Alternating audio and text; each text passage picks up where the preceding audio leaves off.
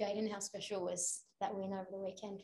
Yeah, it was really special. I guess throughout the week, we had a lot of people, I guess didn't believe in us. And, one thing Wayne drove throughout the week was just our self-belief and all of us coming together and getting the job done. And, I'm really happy and, we're all glad that we were able to do it.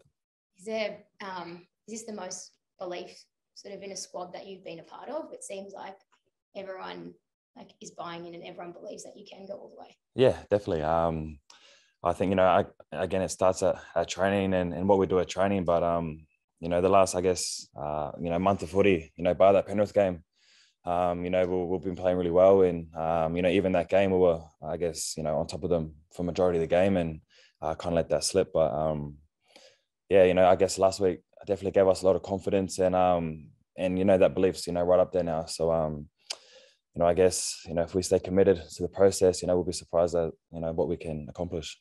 And on a personal note, are you just trying to soak up every minute before the new chapter as well? Yeah, I kind of, come to the realization that, it could be my last game and kind of taking that mindset, to the last couple of games. And, I felt like that's helped me a lot.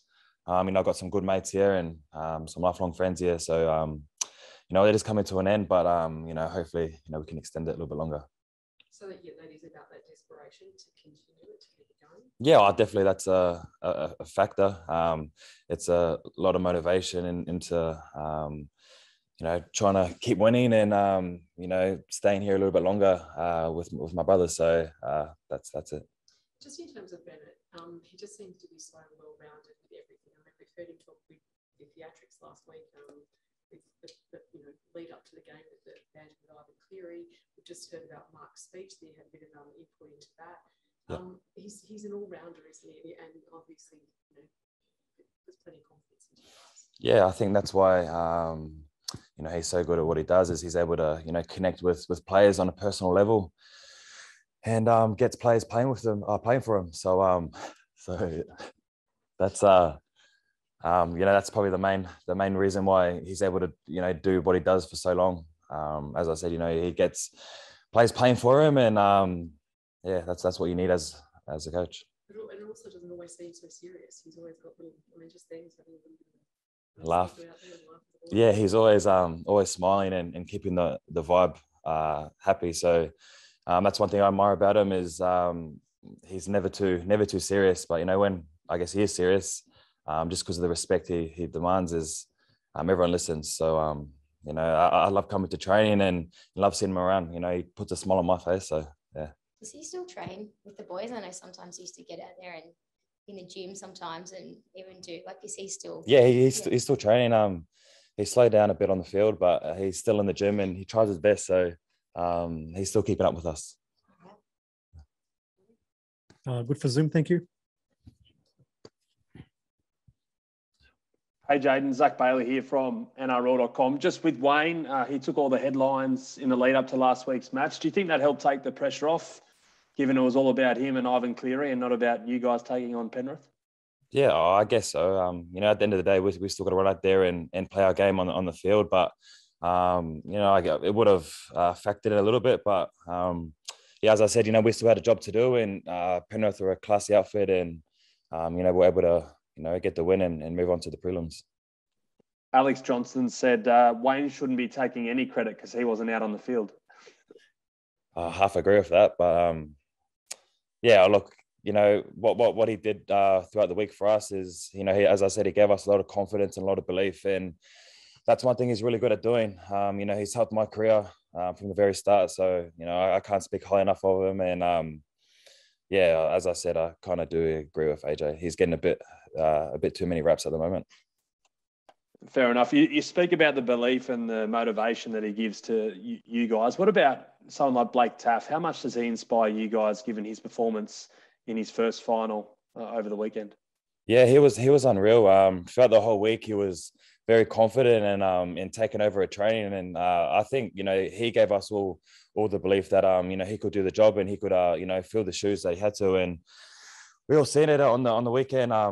He kind of obviously, he dropped that first ball, but, from then on, he was a real standout and he was probably one of our, top three players. So, he's not only has he given us confidence, but he's definitely done himself wonders in that term of believing in himself and showing us what he can do. And he's getting a bit of an attitude now, and he's killing it at training. So I can't wait to see what he has next. Hey, Jaydn, sorry, it's Scott Bailey from AAP. I know the decision was made a few months ago now, obviously, to head down to the Dragons next year, but just talk us through how hard that decision was to leave South, mate, obviously after, what they've done for you last few years. Yeah, I was very hard. I got as I said, I got a lot of good mates at this club, and I'm really passionate about this club, and it was definitely a hard decision, but it was the decision I had to make, and it was kind of where I thought I could take my my game to another level at the Dragons, but just happy it's all over now. It's all sorted, and it got sorted at the right time of the year, and now I can just kind of focus on what's ahead, and I'm enjoying these last couple of games with the boys. Are you someone who thinks a lot about the fact that, there is only 3 weeks maximum to go at the club? Like, are you someone who thinks about that a lot, and how much you're going to miss the guys, or do you sort of put it to the back of your mind? You try not to think about it at all, I guess, during these finals? Yeah, I've tried to put it at the back of my mind, and I kind of have, I guess, just enjoying. I guess I don't really enjoy training, but I'm enjoying training a little bit more now, and just I guess it is coming. I'm coming to the realization that this could be my last game, or the week after could be my last game, but it is coming to an end, and just trying to soak it all up and enjoy the little moments. G'day, Jaydn. James Phelps here. Mate, you haven't played a lot with Keon since the start of the year on the field together, but you two really combined well on the weekend, and bit of enforcers, almost the new Bash brothers. What's it like playing with him at the same time, mate? It's good.